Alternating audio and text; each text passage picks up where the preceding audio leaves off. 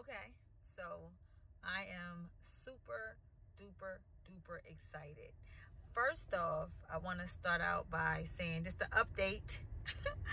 I'm gonna have a shirt to wear because I don't know if I had mentioned this in the beginning, but once God had told me to do the watch me walk, he was like, and you're gonna wear a shirt.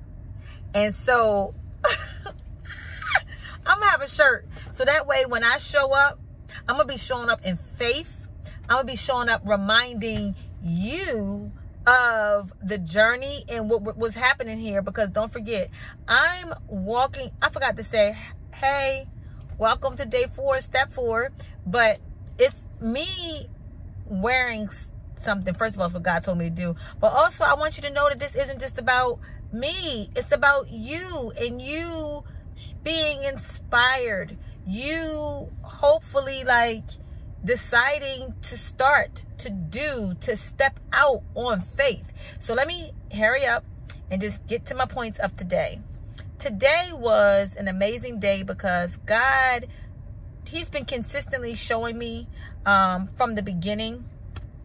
I don't have my edge brush, so I feel a little, I don't feel like my best, but the show must go on.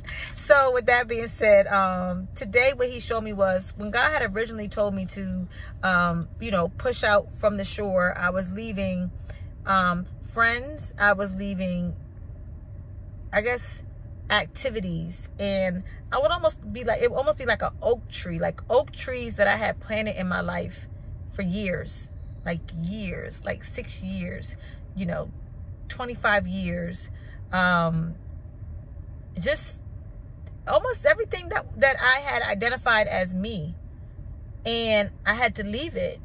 And one of the main things that God had told me was that there were resources in my hands, and I was using those resources in those hands to build other people. But he was like, stop doing that. You're now going to take those times and you're going to build, you're going to invest in yourself. You're going to build up yourself. This is the year of you.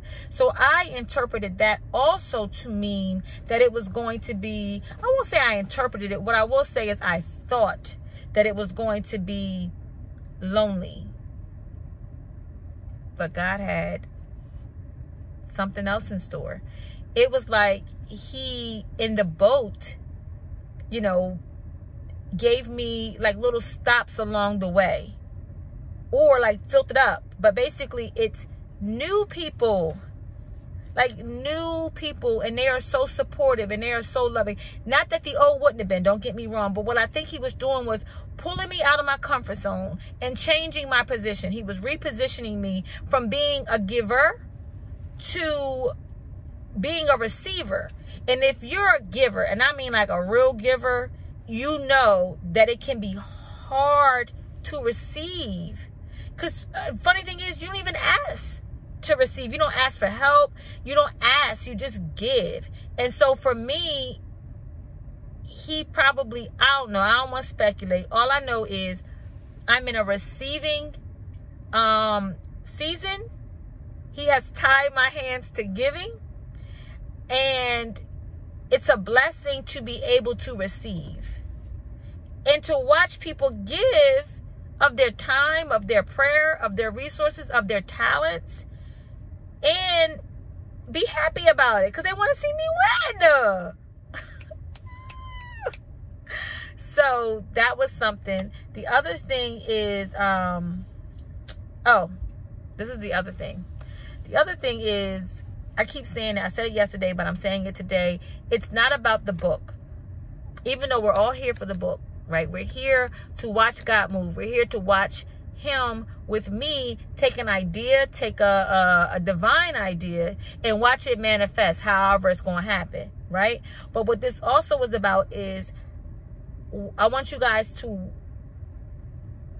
I guess, not hold me accountable, but I guess y'all gonna see how I live my life. And so one of the things that's important to me and what I know, you know how you'll see stuff on notebooks and stuff, and even just now it'd be Boss Babe, or I don't know, grinding for hers, and then she'd be it'd be a stack of money and stuff.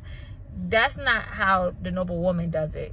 Not that it's not a grind, but, and not to say that the Boss Babe thing isn't what I'm saying. I'm just saying that there's a lot of stuff about that, but you don't be seeing stuff that be like homemaker grind. Mom, you know, like, I don't even know, seriously, like homemaker. So this is the thing. Titus 2 is one of the foundations of the noble woman, right? And it's that we be workers in our home. And so this is how it works. It's your relationship with God, then it's relationship with your husband, then it's relationship with your children, then it's like everything else. And so you do have to have, when I say relationship with God, it's like you're into, it's like that's what you give unto first, what you give unto second, what you give unto third. I obviously do a lot. So I homeschool my kids, but I'm more of a facilitator in that because they're a little bit older. Also, I have a business, right, that me and my husband both run. Also, I'll be writing a book. Also, I have family obligations, like with my parents and things like that. And so you gotta put that stuff in order. And what I realized is, as I have hit the ground running, y'all, I don't cook. I'll be cooking. No, I don't be cooking. We eat out. And I don't know about the laundry. My husband's doing it. We had gotten into a minor little argument about who was going to do it because stuff is falling behind. And so what I know is that I cannot, this is the other thing that I don't like. I had stepped out to do lunch, and this is something that my husband always reminds me, is that spending time with the kids and doing family things is work too. It's an assignment too. And sometimes I feel unproductive when I am not doing things like, you know, producing works. But the truth is, spending time with my children is the work. And so it's always a battle. Like, yes, I do have to do outward things. I got to do business stuff and I got to do ministry stuff. But I have to do family first. And so I want to be praying about that. The other thing that bothers me is, and this, I've told my kids this, is when I'm with them and I'm like consumed with my phone. Even if I'm doing things like sending emails, taking calls, you know, scrolling through social media, or listening to a YouTube video of inspiration or preaching. I don't like it. I don't like that when I'm with them, that my time is not quality with them. Or if I'm on my phone and my husband's calling me like, Erica, Erica, Erica, and I didn't hear him till the third Erica, but that's because I was doing something. Like, I got to figure out how to schedule things. Like, maybe it's at the nighttime. So I did my bachelor's degree. I just graduated last year, whatever was COVID. So 2019. And I remember I purposely scheduled school when my kids, this was before I homeschooled. So this was, because I graduated, but I was doing school for like 2 years. And I had scheduled my classes when the kids was in school so that when I got home, I could be home for them.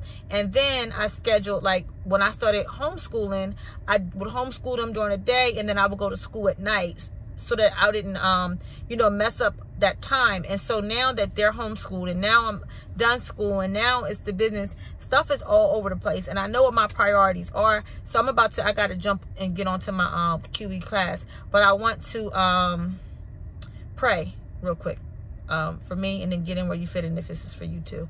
Father God, I want to come to you right now, Lord God. I want to first ask that you forgive me, Lord, for the sins that I have committed against you.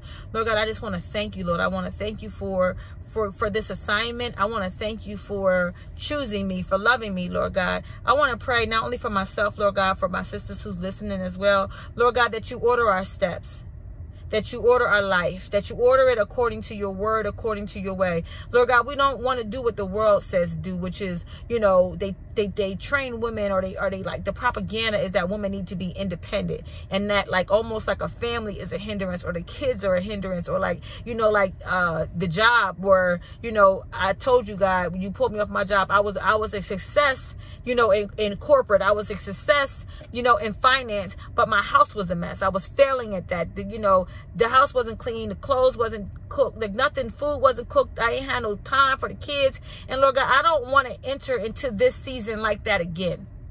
Lord, I want to be baking again. I want to make my bread from scratch again. I want to clean again and vacuum again. And I want to make apple cider again. I want to make the soaps. I want to make the cookies, make the hot chocolate, Lord God. And I want to do the work that you have for me after I've done the first work that you've given me, which is to work in my home.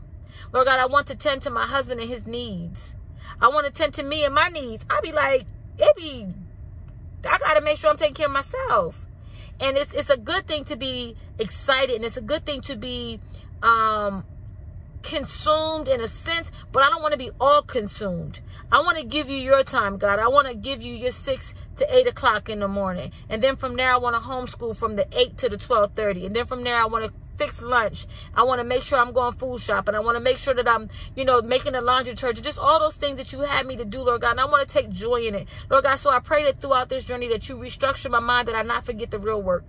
In Jesus' name, that I not forget the real work, that I not forget the real assignment, Lord God. And then I want to pray, Lord God, for these women that are watching, Lord. I want to pray for her. I want to pray that you would honestly turn her life upside down. Lord God, I pray that you turn it upside down for you. I pray if there's anything, it reminds me of Jonathan McReynolds' song, Make Room. Lord God, and he says that my itinerary, you can move that over. My Facebook time, you can move that over. My Instagram time, you can move that over. Whatever it is, you can move that over. Lord God, that's for me too. But Lord God, I pray that you, as you moving it over in our life, Lord God, that it's time with you. That you make room for you. You make, I need to guard my time with my children. I need to be present with them. I don't need to be on my phone and and half listening off of some stuff that's on some TV that I could watch later. God, fix that in me. I repent and I'm sorry, Lord. Same with my husband, Lord. I just love you. I thank you. I praise your name. In Jesus' name we pray. Amen.